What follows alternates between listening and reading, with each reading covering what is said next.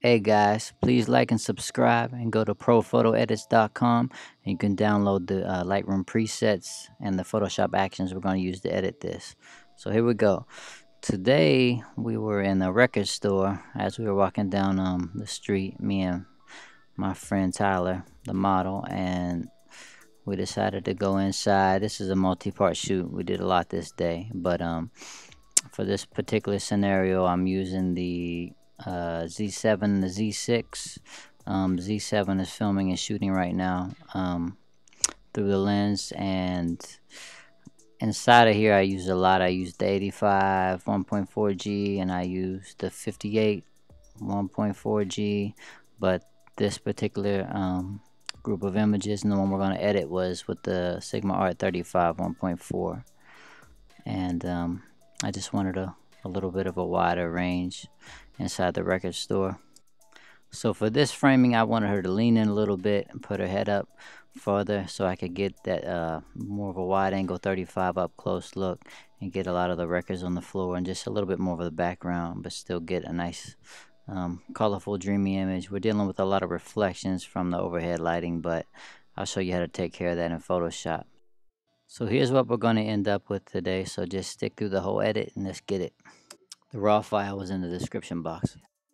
Today I wanted to do a vibrant edit with some of my presets and actions to show you guys how to do those style of edits. It's all included in my pack, so if you guys head to prophotoedits.com, I've probably already said this in the front of the video, and you can grab those, and we'll show you how to do this. This is the shot from the floor of the record store we were shooting at with the Z7 and the 35 1.4 Sigma Art.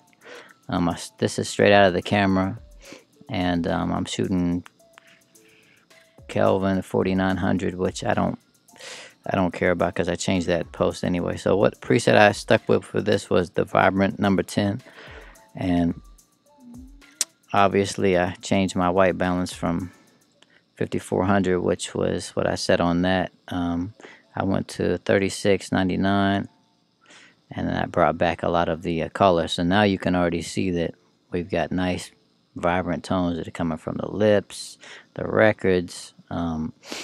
So now what I want to do is I want to drag, and this is pretty much standard with every preset, drag the shadows up a bit more around the 90 range and the highlights down around minus 30 something. And then just to fix this, the darker areas over here, let's go over here and go to a new exposure, and this is your gradiated filter, and just click on that and then go down here to, you can choose like exposure from the drop down list and just bring it up to like plus 20, maybe plus 30 or something, and drag it from the corners, and then you can add a little bit more light. You don't want to go too crazy because we're going to fix a lot of the other stuff in Photoshop. And then do it again from this corner, and now we've kind of fixed a little bit of the issues we had with it being so dark around her. This area right here is just the way the floor is in the actual room, so we can fix that in Photoshop if you want. If not, just leave it how it is. Alright, so we're going to grab that and we're going to go into Photoshop. So just go to edit into Photoshop, and this is the image that we'll take in. Okay, so duplicate your background layer. Of course, it makes me click on that. And this is what we're gonna do. I didn't have the glasses that I needed this day. You can buy the blue blocker glasses that help out with the reflectivity of the lights and stuff like that, so you won't get as much of this. I like some of this, but I don't like it directly over the eyeball.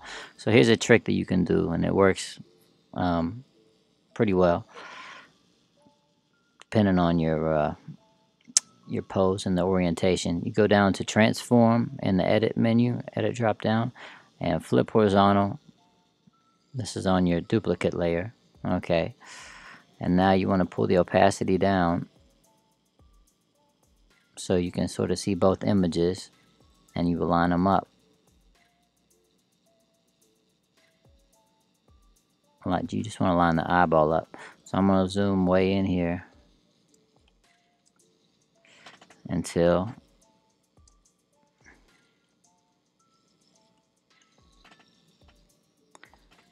and I'm just using my cursor on my keyboard until I see the eye.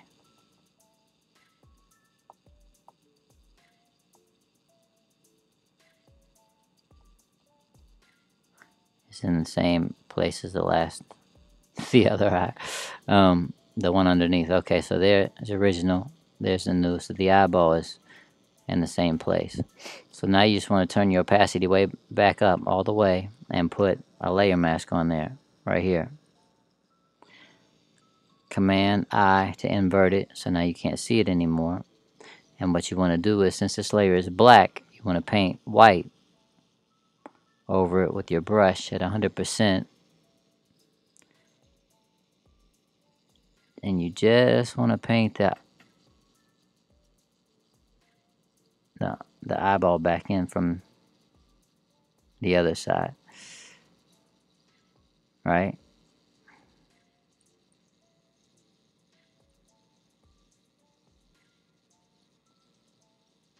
So that was actually pretty easy to do. I don't mind this little bit of flare right there. Or flare, I mean reflection, because I like a little bit of reflection in the image. I like all the other stuff on the glasses except for this, and I'm going to show you how to get rid of that one too. So Alt Apple Shift E, Alt Command Shift E, create a stamp visible layer. So now we can edit this part. So what I'm going to do is, let's zoom in. I'm going to grab that reflection and pull it down here. Okay, we're just getting started. I'm going to fix this other part in a second. Grab that reflection, pull it over here, and now we obviously have this to deal with. So now what we want to do is go to your clone stamp tool. I have it on 100% opacity, 100% flow, and we're going to Alt to sample this. Let's start up here. Sample that and bring it down. It's a little bit too bright, so let's go work our way up. Sample this part, bring it up, put it there. Sample this part, bring it down, put it there. And undo that. Let's bring our opacity down a bit. So that way, yeah, we'll lose a little bit of the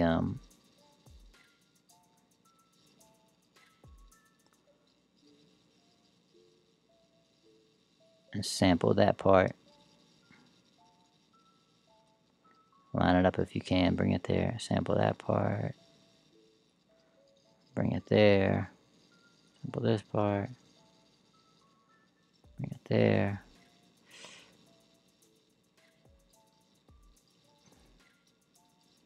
It gets kind of tricky.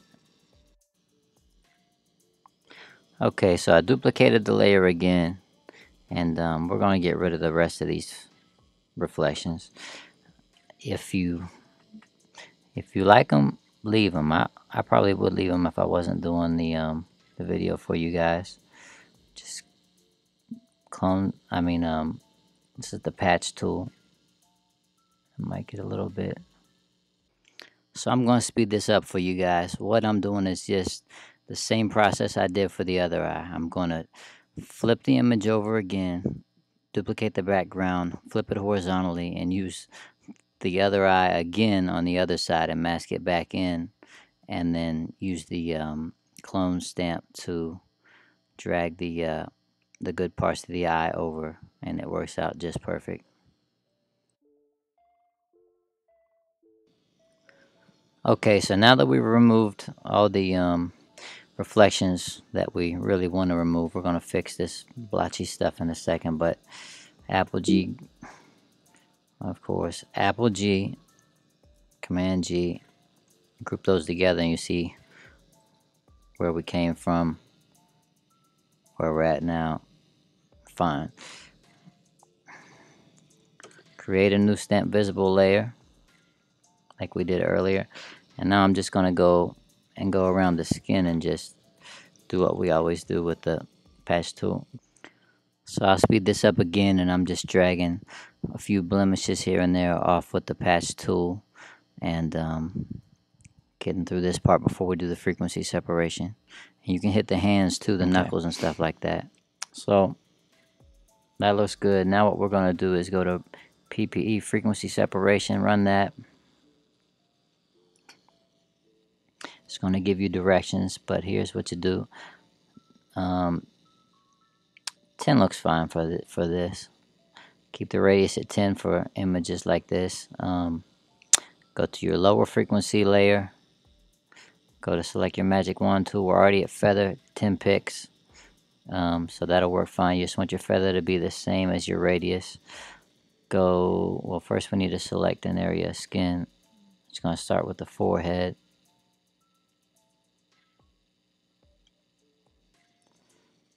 Filter, blur, Gaussian blur. And you see as you get way up here, it just looks ridiculous. Some people get real crazy. I don't get as crazy as some people do. I think for this, 6.6 is adequate. You have to select a big enough area, so in the glasses, it's always kind of hit, touch and go. This early in the morning, my hands are cold. There you go. Get on this side.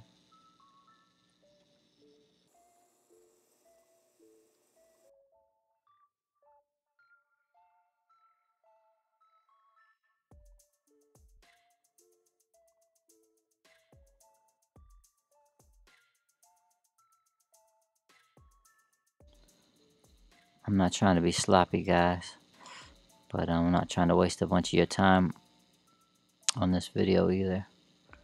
I can edit this image anytime I want. You don't want to get the glasses in there.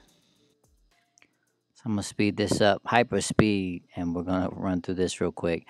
All I'm doing is just finishing the frequency separation using the Gaussian blur. And remember to hit the hands too, the knuckles and stuff like that.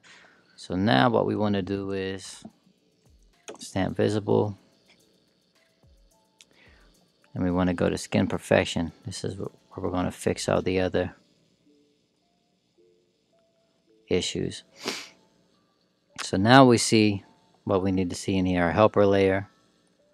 This is going to help us see all the shadows. And I'm going to bring the reds up a little bit because we don't need to see that many shadows. And now you always want to be on your gray layer here. Get your brush tool.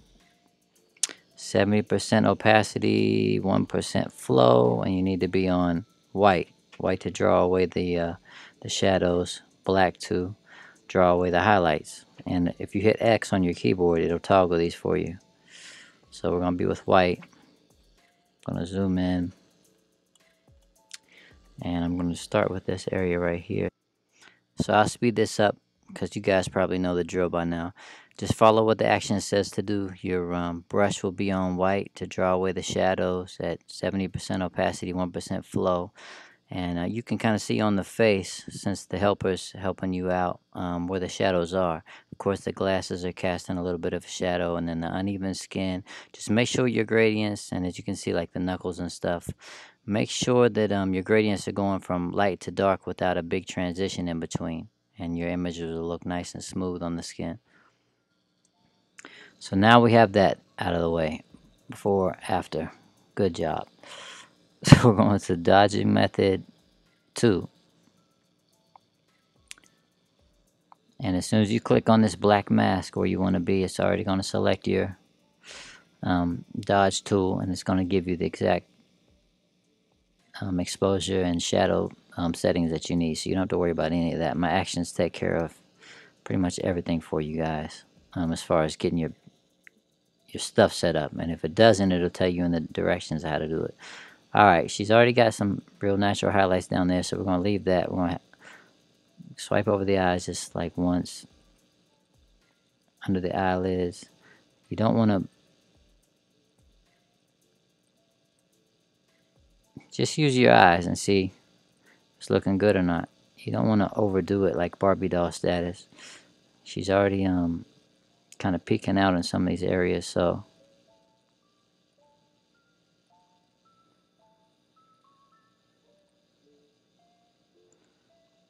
I hit the lips a lot.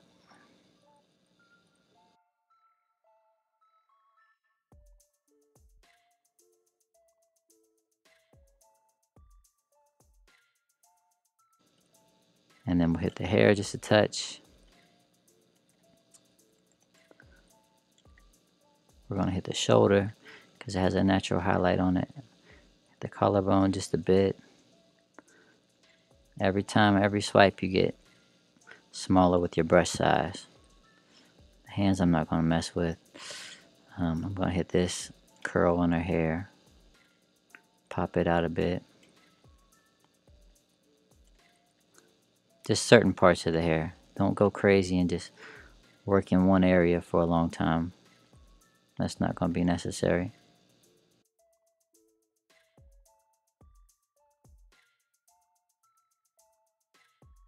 Alright. So before and after that, that's making it even cleaner. I'm going to hit this shoulder one more time. Boom, boom.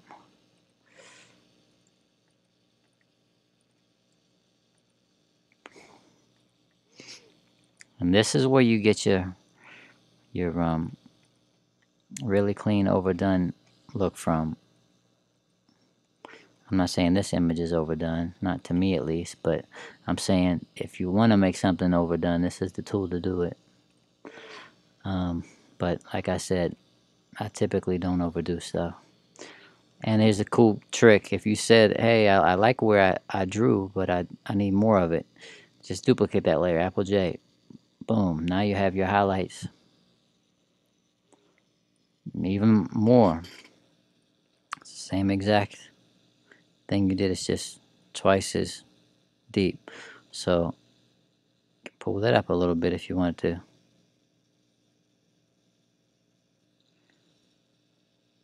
Really go, but I'll probably stick right there.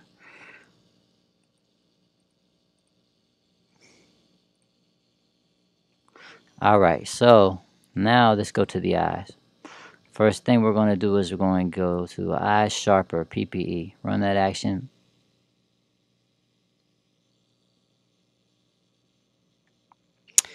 Opacity 75%, flow 100. Click on your black layer, of course. Brush tool, white is your color. 75, 100. And just draw over the eye and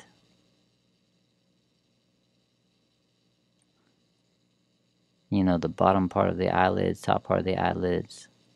In certain scenarios, it works better for that than others. Just depends on, I guess, how much under eye makeup they have on. So that's cool. Sharpen the eyes up for us. Now what we're going to do is we're going to go to dodging method 2 again, and we're going to draw on the eyes a bit.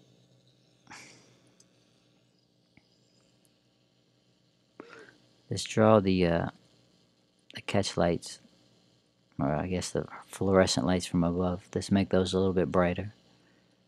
And then let's just pop part of the iris out a bit.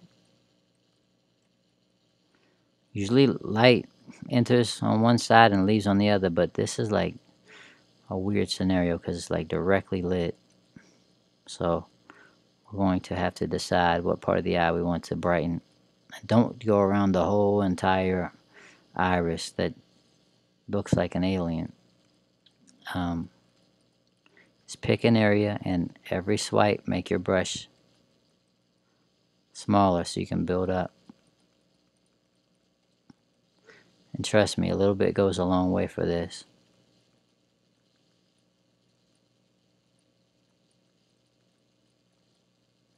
And it's just contrast and brightness. So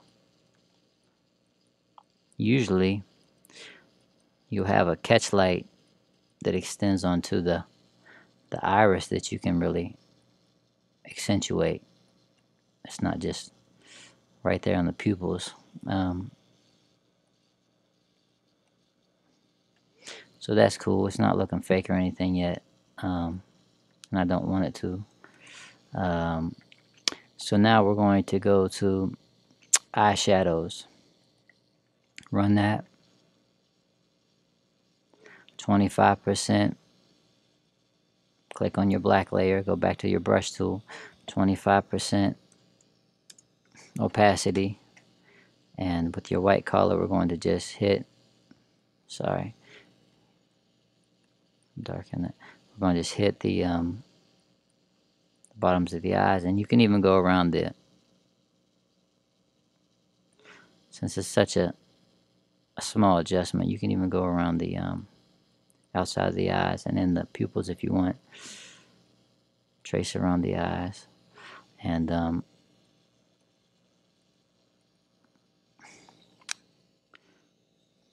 it'll look better. Now we're going to go to eyes and smile whiter, 100%.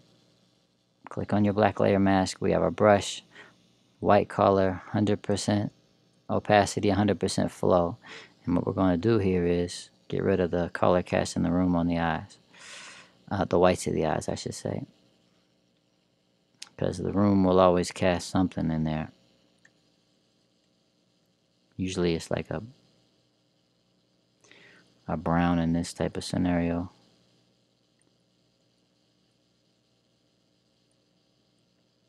Only on the whites. And if you get into a scenario like this where she has some, like a red color cast over there, run this action again. And over here on this part where it's red, just hit it again. And there's other methods for doing that, but that's kind of what I do when I'm this far out. If I was like directly editing her eye on a really close portrait, I would do clone stamp, clone stamp, clone stamp, and get rid of all that. Okay. So now we can group these, and just to show you, the eyes are white now. They're not distracting. And if you wanted to make them whiter, you can just pull this all the way up. I'm going to leave it around 70%. Okay. So now let's go back and look at what we did to the eyes there. And what you can do is, if you want to duplicate this layer with the dodge tool where we accentuated the highlights in the eyes and the iris, run it again. Now you're getting that crazy over the top Instagram eyes on fire type look, which some people like, some people don't. I don't really want to make her eyes look like marbles. So maybe I'll just bring it to right there. Since this is already like a punchy edit, that's where I'm going to stop with that. Bring it down even a bit more, because you can always undo. Alright, so let's go on to the next step. We're almost done. Okay guys, so we're almost done. Since I'm doing this in real time with you guys, I'm going to show you what I did to get to the almost the last step here. I ran my contrast pop action, which is right here. I can just run it again and show you what I did. I just ran it. And it's going to really pop the contrast out a bit in the punchy images like this for you, as you can see. What's that on? 40% opacity. Yeah, I brought mine down to 39. Ooh, big difference. So anywhere in this area is going to give you what you want. Pull that out of the trash because I already did that. All right, so the other things I did was, and I'll walk you through this real quick. I brought down the background highlights just a little bit, and this is totally up to you if you want to do this. And then I lightened the shadow areas just a touch around her. And then you see how this yellow is kind of dark and it just doesn't match her highlight of her hair, and it could. It's just, so I changed that to really make her pop a little bit. So now everything has the same type of vibe. So I'll show you how I did all that. And it's all, everything's in my action set. So what you want to do right here for the background is go to, and I use this a lot on images where the background is kind of blown out, and that's a trick that a lot of people do, is go to darken background and run that action.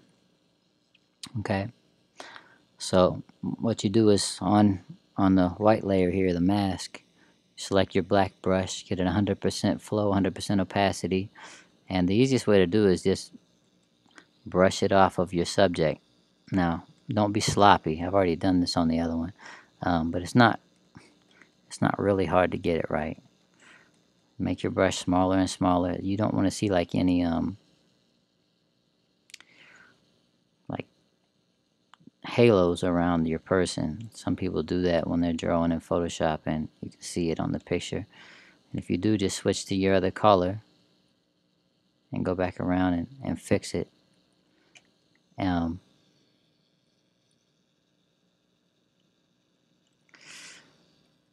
This is like spotlighting in a very harsh way, and then I just bring this down to where it's not. I don't want it to be like that. That looks ridiculous. Just bring it down into where you've darkened the background just a little bit. Would I leave this one on? I left this one on 37%. Yeah, 37 looks good to me. What's this one on? 28. Okay, so that's what I did there. And then you see the areas where we couldn't quite get the transition right in Lightroom. It was a little bit dark here and just dark a little bit there. There's a action that I have in here called background lights and darks. Run that. Opacity to 20%, flow to 100. Well, usually what I do with this is white is going to give you, well, the white is going to lighten, black is going to darken. So with the white, I just stick on 20% opacity and 20% flow and just take a little bit more time. So what you want to do is just get your brush and kind of paint over with white over the areas that you want to lighten a little bit. And it's not going to be anything crazy. That's why I have it on 20, so you can kind of not be obvious about what you're doing, and just eliminate any of the super dark distracting areas. I'm not going to hit this too much, so they don't, take away from the image, but don't be heavy-handed on this at all. And so that's what you got there. Looks better, less distracting. That area there is gone. So we've done that. Which one do that looks fine to me. I'll bring it down just a bit. And now this is what I did to change the to change this yellow. And this isn't the action because there's no action I can make to make it perfect for each image. Just so it's not like slightly different from the yellow in her hair. It makes the image pop a little bit more when your colors are consistent. So what I did was I went into selective color. Let's see what I did. Magentas minus 19, yellows plus 3. Okay, so I'll redo this. Selective color right here. Run that. go into your yellow channel. You have all your channels here, but we're working on the yellows. And what I say I did? Magentas minus 19 yellows plus 3. So I was just watching the background and messing around with my yellow channel until I saw that it was getting close to where her hair was. And then went into the yellow channel of the yellow and pulled it up a little bit, just a touch. And then after you even mask it, now what you want to do is invert it, because you don't want it on the whole image. So if you press Apple I or Command I, it goes away, but it's still under there. You can draw it back where you want it. So now at 100% opacity, 100% flow, you're just going to draw this in over the yellow.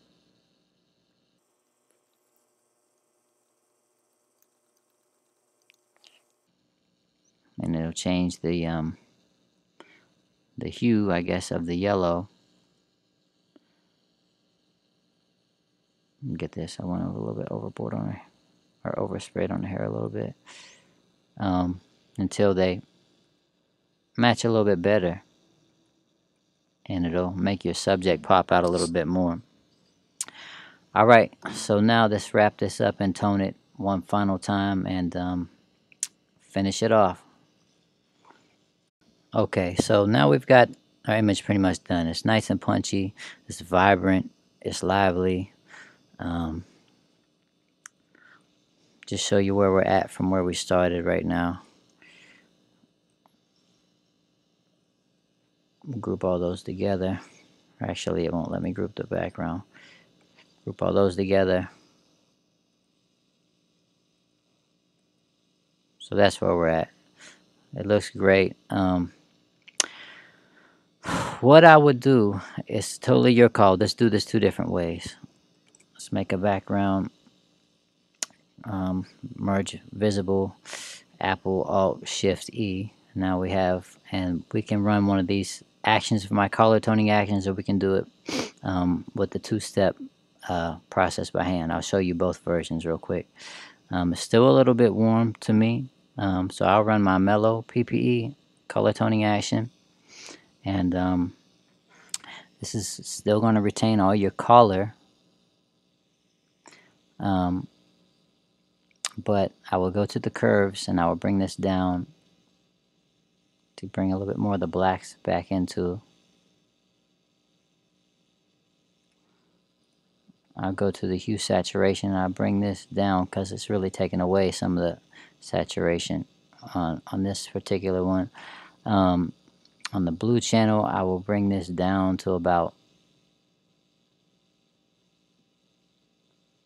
I don't know, 5 maybe, and then I'll bring the yellow split toning down to maybe a 3. Maybe I'll put this back up around 7.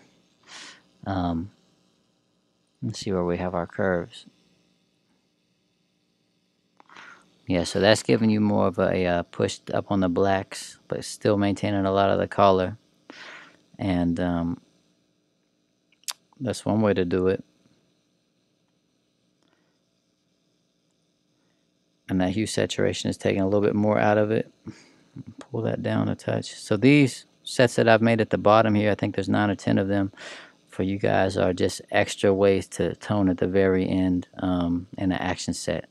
Like if you don't know a lot about it, it'll do it for you. So there we have it, before, after. It's really cool. Okay, so if you didn't want to do it that way, just forget we even did this. Go back to the layer we created, and I think it was this one. And what you do is go, okay, shadow toning, PPE. This is how I tone my shadows a lot of times. Works very well. So now it's going to apply the image to this, so it's only going to go into the darker areas. I mean, the darker areas will be affected a lot more. Open up the folder, turn all these off. These are just your different color options. See, do you like blues in your shadows? Blues are cool. How about greens? It's more of a matte look.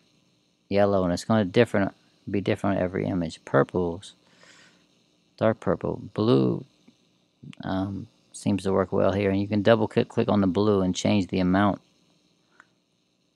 of blue. I would go higher like that a bit,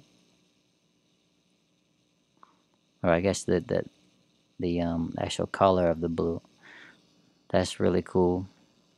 And it's at 14. I'd bring it down to the opacity down to around, I don't know, 10.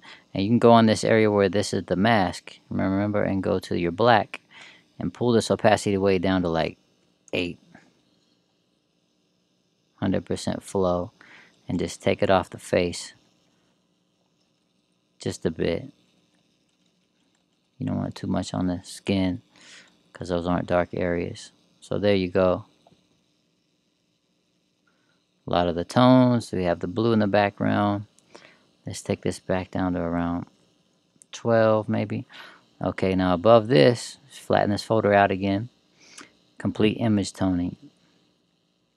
Run that and do the same thing. Open it up, start clicking these off, and just start fresh with none of them turned on, and go through and see what you want your overall tone to be.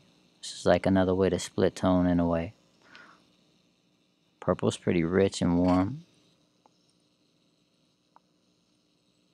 Green is nice. I like this color a little bit, this blue. I'll go into this blue and maybe move it up a touch.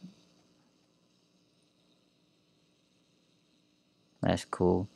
And I'll bring this down from 6% to maybe 3%, just a little bit in there. And so we're pretty much done with this. If you're unhappy with your color balance, you can tone in there as well. And I didn't make actions for color balance because this is it's going to be so different per image. You can never have an action of color balance that will work well for each thing. Maybe raise your blues just a touch on the mid-tones. This is pretty heavy-handed. Go into the shadows, maybe raise the blues just a touch. Maybe not. Maybe the cyans down a bit. Got it pretty much where you want it. I don't want to start making it look matte now. Highlights. Blues up a bit. That removes just a slight bit of the yellow color cast.